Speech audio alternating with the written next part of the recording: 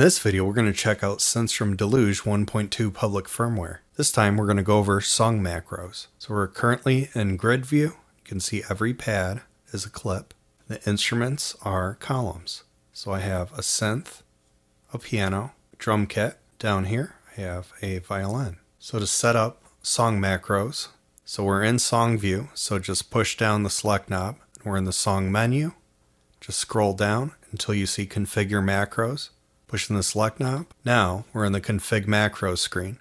Now it'll say OK. Now that means when we're done, we just press OK. So before we do anything, this is where the song macros are. And currently they should be blank, but I already have them filled in. So in order to assign a macro, for example, let's just push this down. Now it's white. Now I can choose any clip. Let's say that clip. So now this pad is assigned to that clip. So it'll trigger that clip if we select it. But if I press it again, we're going to see it lights up the whole column. So what this does is every time I press it, it's going to cycle through all of these clips. If I press it again, it'll trigger the entire section. And then one more time, and then it'll choose none. So if I enable the bottom pad here that I've already programmed, we can see I set that to cycle through all of the synth clips. This one I set to cycle through all of the piano clips. This one's set to the drum kit clips. And then here I have strings.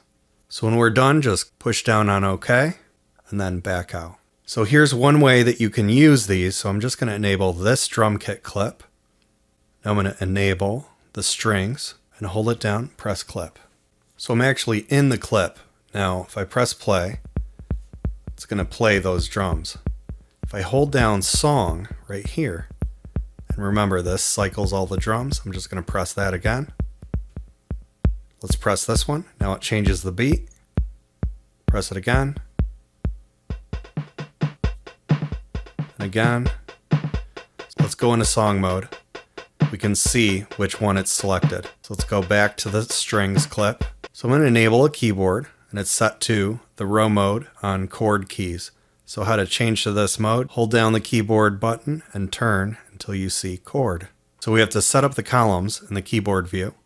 And to do that, just hold the top pad here, turn the left-right knob, and I chose song macros.